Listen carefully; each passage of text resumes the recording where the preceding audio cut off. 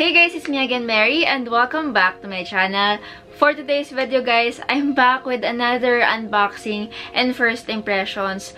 And this time guys, ang i-unbox natin is yung bagong flagship phone ng OPPO. And ito yung OPPO Reno 10x Zoom. But before we proceed to the unboxing, I would like to thank Spyzie for sponsoring today's video. Yung Spyzie is an app/website that allows you to track your child's phone anywhere on the go. Disclaimer lang, this app shall be used with the aim of parental control on their children. So are you tired of your kids every time na pumupunta sila sa mga inappropriate websites or even messaging strangers sa internet? Well, don't worry, itong Spyzie app or website will help you as a parent to see everything na ginagawa nila sa mga smartphones nila. So if you're interested, I'll be putting down their links. By the way, sa mga hindi pa po nakakaalam, I am giving away the Realme C2. I'll be putting down the link in the description box kapag gusto niyo mag-join sa giveaway and somewhere here. Now, going back to the phone, I'm very excited na i-unbox sa inyo to at ibigay sa inyo yung first impression ko sa OPPO Reno, take note, 10x Zoom. Iba pa yung OPPO Reno. Diba, nakakagutom. Parang ang sarap mag-amusal at magpalaman ng Reno. Guys, tignan nyo naman kung gano'ng ka-unique yung box ni OPPO Reno 10x Zoom. Yung usual na box ng mga mobile phone, ganito lang po. We have here the Realme C2. And ganyan siya kahaba. Same lang sila ng lapad. Actually, mas malapad lang to ng konti, pero grabe ang haba nito ah. Kakaiba talaga yung box ni OPPO Reno. And then, by the way, yung variant na meron ako is yung 8GB of RAM with 256GB of internal storage. Also available and 6GB of RAM. And the color that I have is yung ocean green. Meron din po siyang jet black. So, upon opening the box, of course, meron tayong another box. Ayan, ang nipis! And let's see kung ano yung mga kasama niya sa loob. So, we have a lot of paperworks and we have here, of course, the phone itself.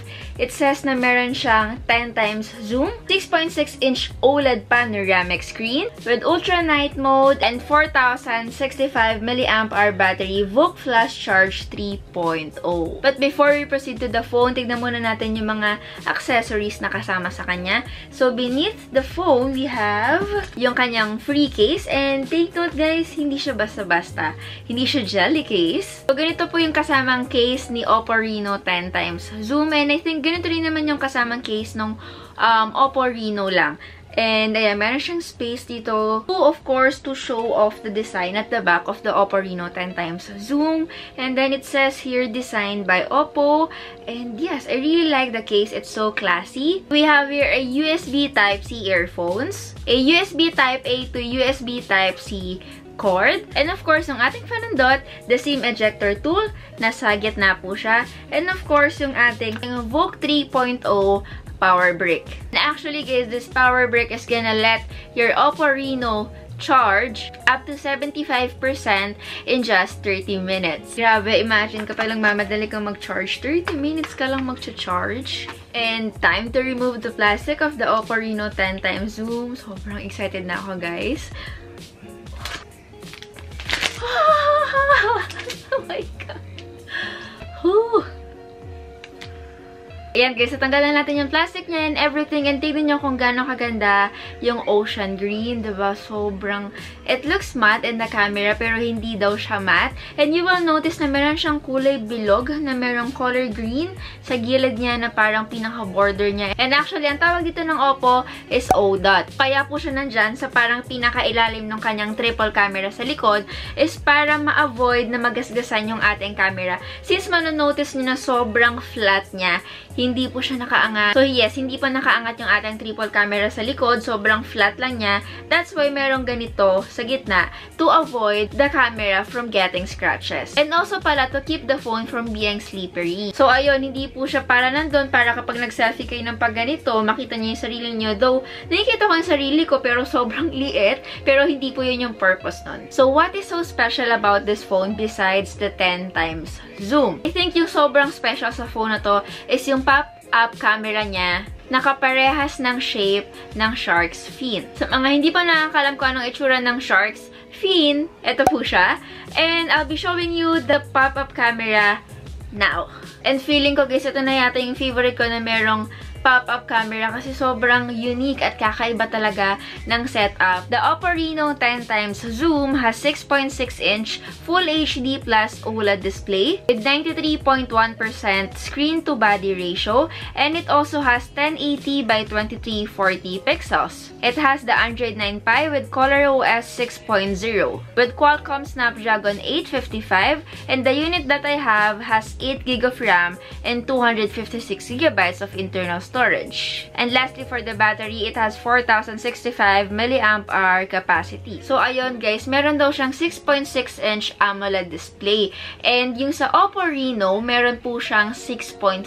So, ayun yung difference nila. Medyo maliit lang ng konti yung screen ni OPPO Reno. Pero, syempre, para mas ma-imagine nyo, bubuksan ko lang muna yung phone. Ayan guys, nabuksan ko na yung phone and sobrang ganda ng display.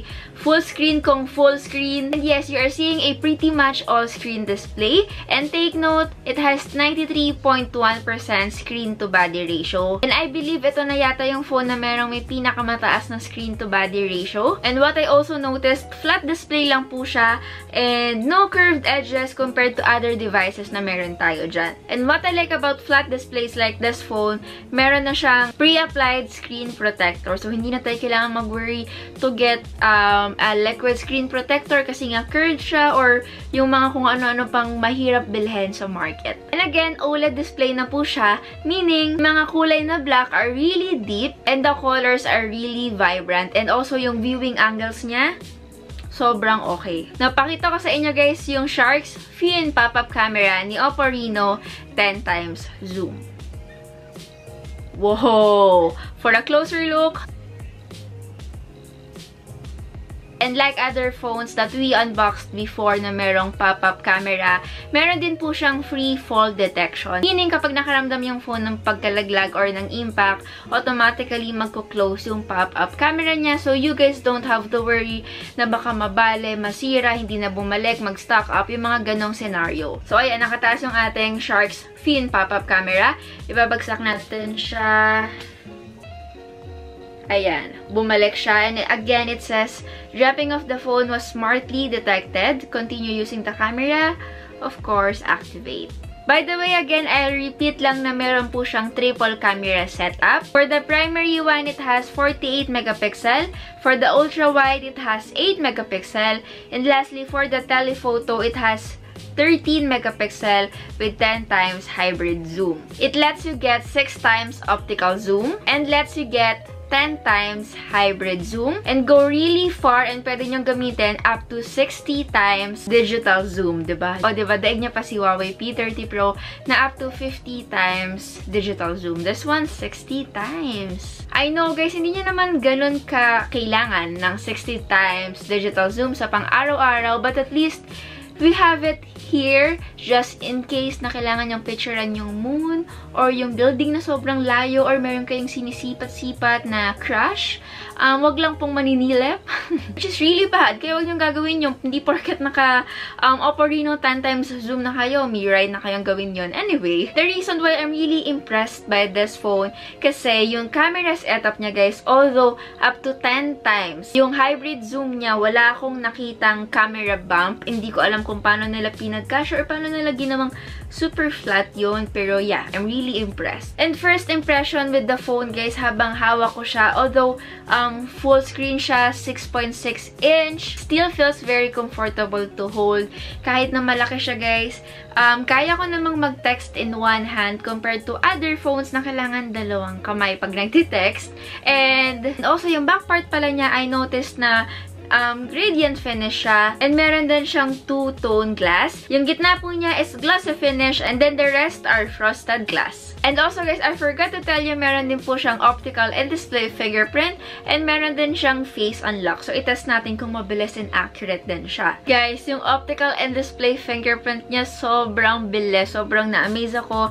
Isa na yata to sa may pinakamabilis na in-display fingerprint katulad ni OnePlus 7 Pro. And again, hindi nyo kailangan i-click yung kanyang lock screen para lumabas or makita nyo yung kanyang pindutan mismo ng in-display fingerprint. All you have to do is tap here and then lalabas na siya. Diba? Sobrang bilis. Ulitin natin, guys. Uho!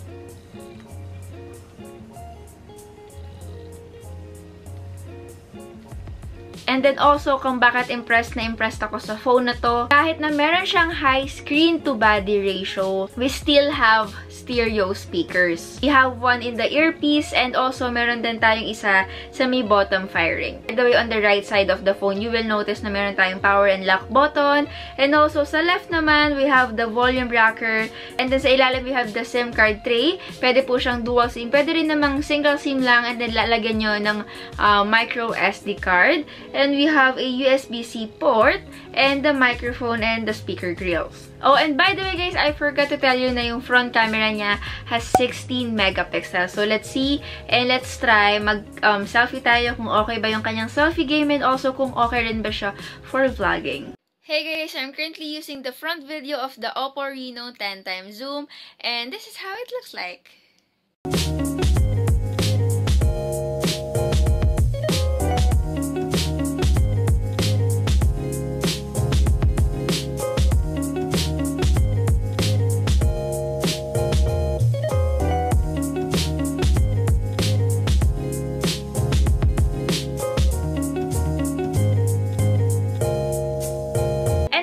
That's it for today's video. Sana nagustuhan niyo yung ating unboxing and first impressions ni OPPO RENO 10x zoom. Kung nabitin kayo, kung naghahanap kayo ng gaming review, I'll be doing a separate video for that para may full review tayo, diba? And let me know guys if you want me to compare the OPPO RENO 10x zoom kay OnePlus 7 Pro. Anyway, that's it. If you guys enjoyed, give this video a thumbs up, and of course, subscribe to my channel for more unboxing videos, and of course, for a chance to win the Realme C2.